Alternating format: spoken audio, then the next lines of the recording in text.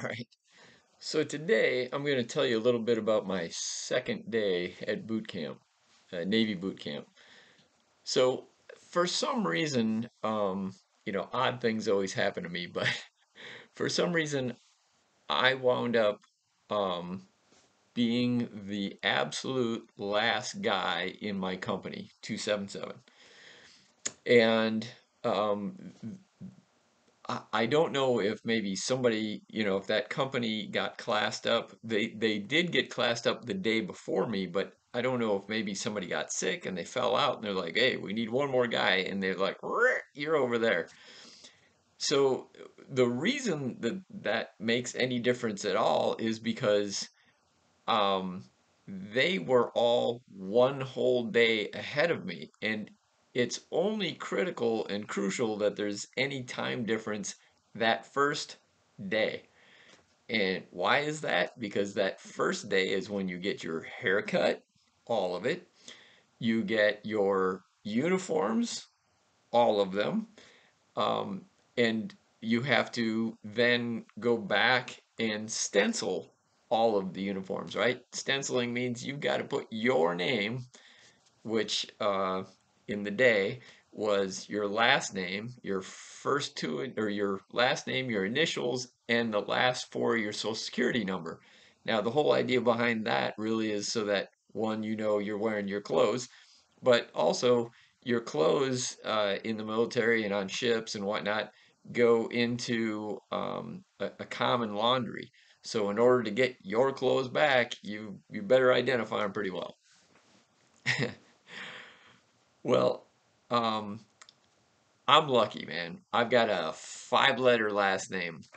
We had a guy in the company. His name was Dislowski, right? We called him D plus 12. You imagine stenciling that on everything you own. Oh my God. It was unreal for that cat. I got lucky. So anyway, second day I actually had just this one guy that was escorting me, and he was somebody, um, he was what do you call it? He was on medical hold.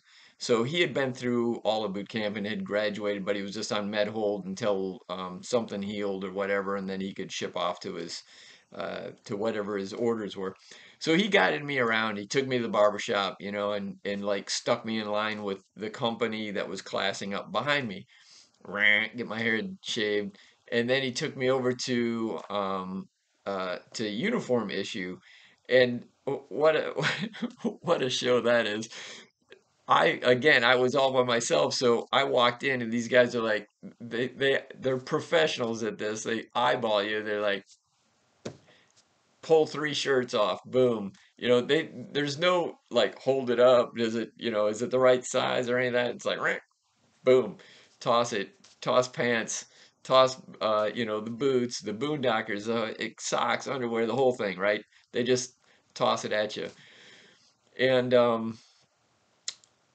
I get through that, so literally just cramming this stuff into the sea bag, because that's the first thing to hand you is your brand new sea bag, and you just cram it in, throw it on your shoulders, and you've got to march back to the barracks, hook up with your company, and then um, as soon as I come, walking in the door, we had a first class, an E6, a first class, and a chief were the two company commanders.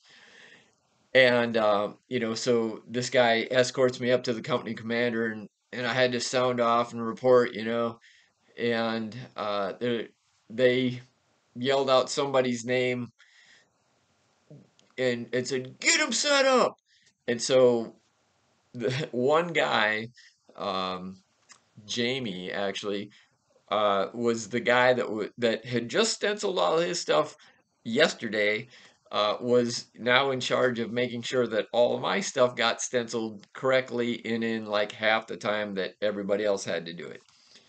So I basically dumped my whole bag out on the floor at the base of my rack, and this guy's got his stuff all folded in his locker, and he's like taking one article out at a time to show me, okay, this is the placement, you got to do this. So you get, I'm sorry, I kind of forgot, you get a stencil and you get two stencil pens. I think things are a little bit different now, but they were these little, they were paint pens and they had this pump, this rubber pump bubble at the top, and you had to pump it up. And if you pumped it too much, you could actually like cause the pen to pop and squirt paint all over. But anyway, pump, pump, pump, pump, and you would stencil in this cardboard stencil that they gave you. You'd place it and write out all the letters and the numbers and whatnot. So here I'm madly stenciling on the floor.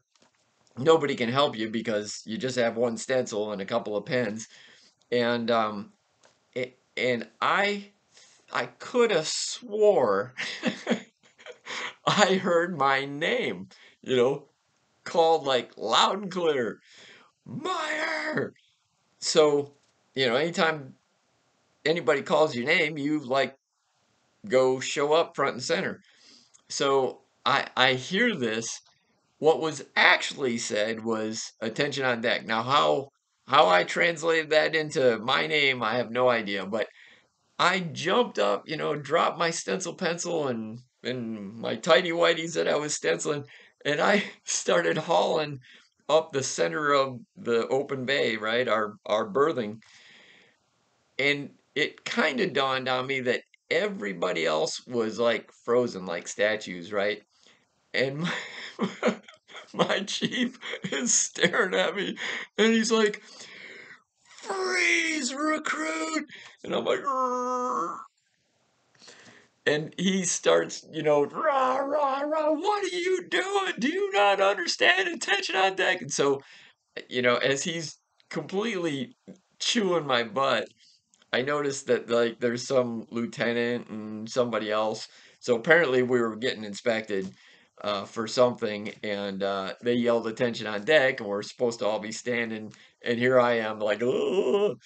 But I lived through it. I was told to hightail it back to my position, right, and stood at attention while we got reviewed, and then madly went back to stenciling once that whole thing was over.